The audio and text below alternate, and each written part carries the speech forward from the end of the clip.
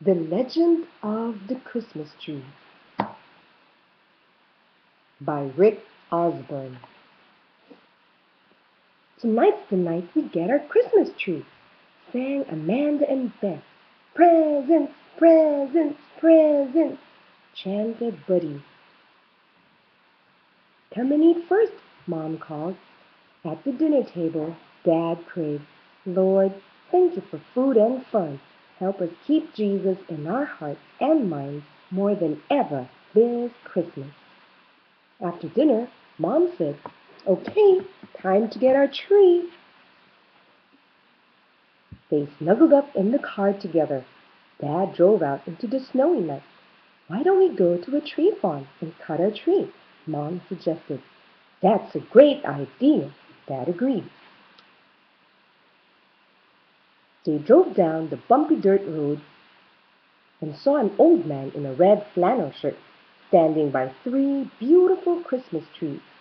Under one tree, they saw a box wrapped in shining silver paper. What's in that box? Amanda asked the man. The trees and the secrets in the box tell the legend of the Christmas tree, the man said. What is the legend? Please tell us, please, Buddy begged. The farmer told his story. Many years ago, a monk named Boniface taught people about God. He told them that the evergreen tree is a triangle with three corners, but it is still just one tree. He said that God is three persons, Father, Son, and Holy Spirit, but is still one God. People began using evergreen trees in churches to teach others about God. The old storyteller pointed to the first tree.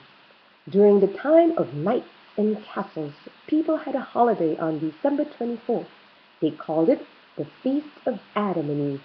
They decorated evergreen trees with apples and twists of bread. They used it to tell the story of the tree of life in the Garden of Eden, but there was no Christmas tree yet. The farmer took two giant steps to the second tree.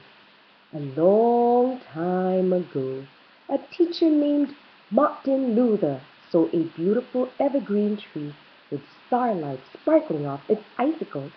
He cut down the tree and took it home. He put little candles on it and lit the candles. Then he told his children the story of Jesus, the light of the world. The storyteller moved to the third tree. Oh, that's my favorite tree, Beth said. The big man smiled. Soon, people in Europe began decorating trees with pretty glass ornaments and treats, and that is the legend of how we got the Christmas tree. Can we get our tree now? Buddy asked. I have just the one, said the farmer, and lifted a large tree that was leaning against the snack shack. Just for you, the farmer said, with a wink. Dad tied the tree on top of their car. Then the jolly tree farmer handed Dad the box wrapped in silver paper. Don't open this until you've finished decorating your tree. Everyone called, Thank you, sir, and they waved goodbye. The next morning, Amanda helped Dad put the tree into its stand. Beth and Buddy helped Mom in the kitchen. Dad sang and whistled Christmas carols. Then he put the silvery box under the tree. Who remembers what Boniface told the people? Asked Dad. One tree has three corners. One God has three persons, said Amanda. Mom brought gingerbread cookies shaped like bread twists and apples from the kitchen. They looked like the ones on the Adam and Eve tree. As the kids helped Mom string lights on the tree, Dad read the story of Jesus' birth.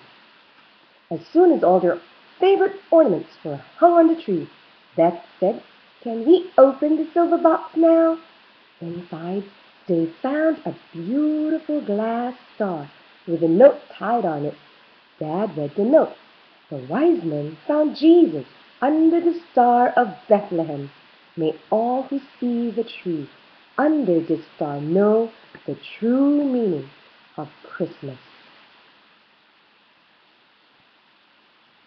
The end.